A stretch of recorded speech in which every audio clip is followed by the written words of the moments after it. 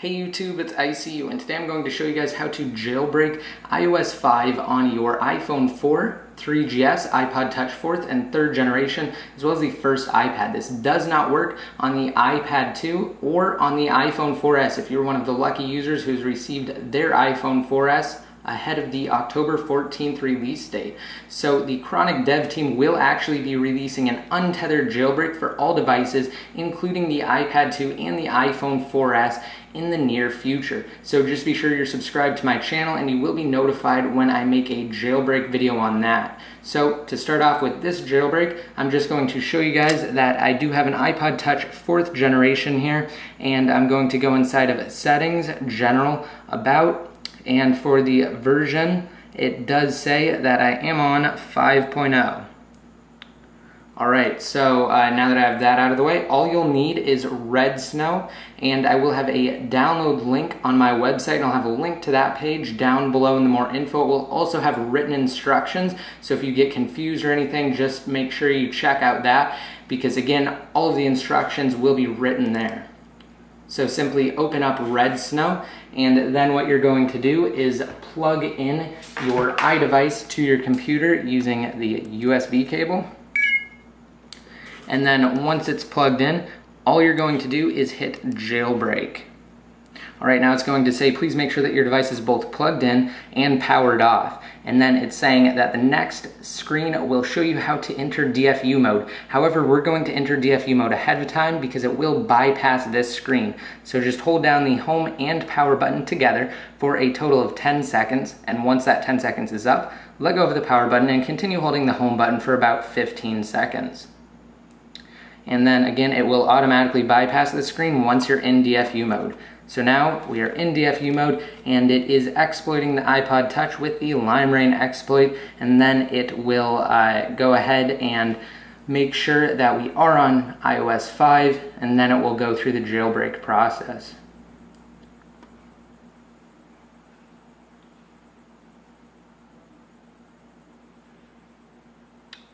Alright, so you can check off whichever options you want here, but we're just worried about install Cydia, so that's really the only option you want. And if you check install custom bundle, it will automatically deselect install Cydia, so just keep that in mind, because all you really need here is just install Cydia, and then you can hit next, and now it will actually go through the jailbreak process. So I'm not going to cut anything out of this video, I'm just going to let it play through so you guys can get a feel for how long each step should take.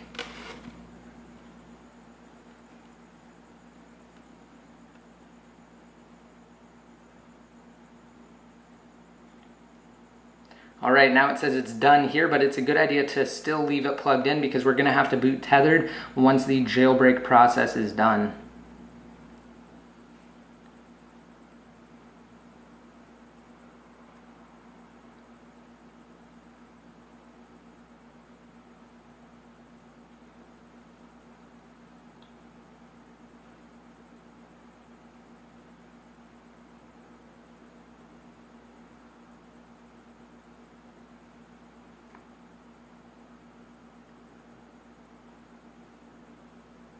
Alright, now this process can actually take a while, where it says moving applications, so just make sure that you leave it alone, like you don't mess with the home or the power button or anything, because again, it is still jailbreaking. Even if it feels like you're stuck there for a while, it will move past it and then go to installing bundles, and then after that it should finish up. But while we're waiting for this to finish, I'm going to go ahead and take this time to say that booting tethered just means that you need to plug in your iDevice and run Red Snow in the just boot mode, which I'll show you guys how to do later, in order to actually boot up into your tethered jailbreak and really use anything on your device.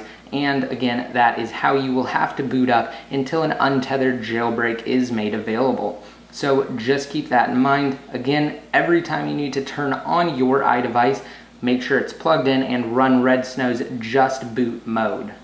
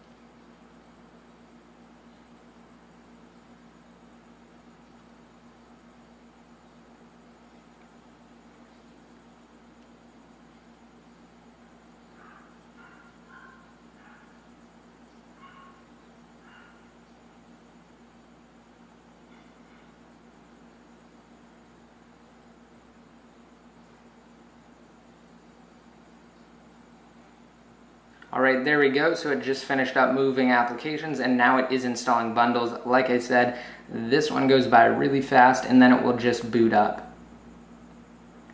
So this is just the normal boot process, and I'll show you guys that when I boot up, Cydia won't work and Safari won't work either, and actually Cydia will have a white icon, and that is because, again, we do need to boot tethered. So while we're waiting for this to boot up, just close out of Red Snow, and we're just doing this to make sure that everything works correctly and that it starts fresh from the beginning.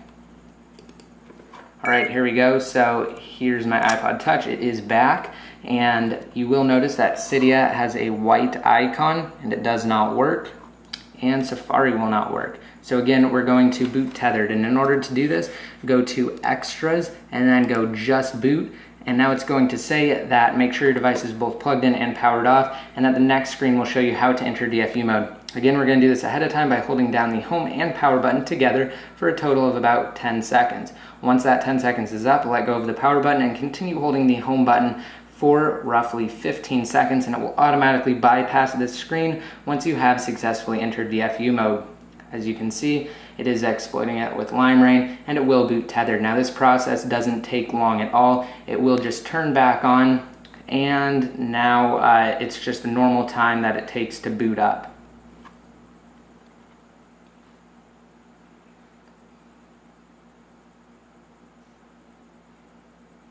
Alright, there we go. So again, this is just like you're normally booting into your device.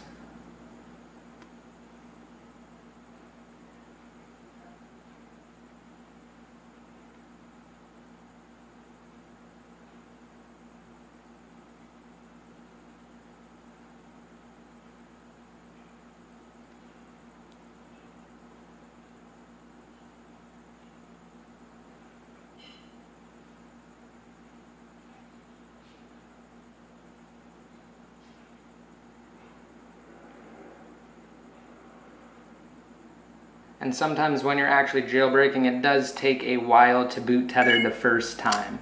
So here we go. Again, now I do have Cydia and it has the correct icon, and Safari will work now. Alright, so we're going to go inside of Cydia, and I'm going to show you that at the bottom, again, it does say I am on 5.0, so that's just for further proof that I am on iOS 5. At the bottom, it does say iPod Touch 4G iOS 5. So that's it for this video. I hope you guys liked it. Please remember to rate it up if you did. Hit that subscribe button to be notified every time I release a new video, especially jailbreak videos, and also leave a comment down below if you have any questions. Until next time, this is ICU signing out.